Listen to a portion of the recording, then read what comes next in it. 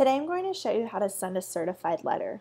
These are really important for businesses because they allow you to track that you have sent letters and that you have received them, and you're able to document them for future reference. So first you're going to get Form 3800. It looks like this. On the left side you have a barcode and a number that they use to track the letter, and on the right side they use it as a receipt so that you have proof that you sent the letter. You're also going to get Form 3811 from the post office. On one side you put the postage information of the person you're sending it to, and on the other side you put your postage information. This form serves as a receipt upon delivery. The person you send it to will sign it and they will send it back to you so that you can later document that it had been received. So first you're going to fill out the forms. To fill out Form 3800, down here you're going to put the name of the person you are sending the letter to and their address. And to fill out Form 3811, on the open side you will put your name and your address in this box, and on the other side under the box marked 1 you will again put the postage information to the person that you are sending the letter to, and under number 3 you will check the box that says certified mail.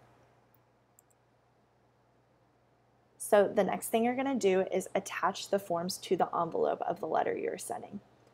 First, you're going to detach the left side of Form 3800 from the right side. There's a little dotted line here where you can do that.